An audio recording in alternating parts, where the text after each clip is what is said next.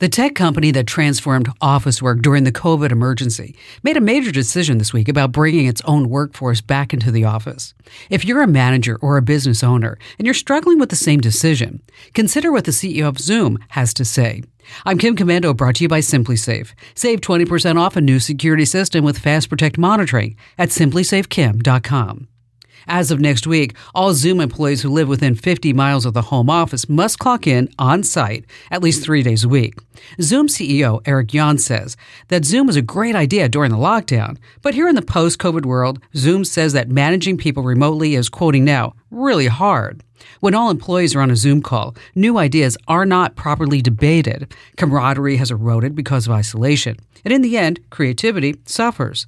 So if you're making the big return to the office decision, thank Zoom for all the free research.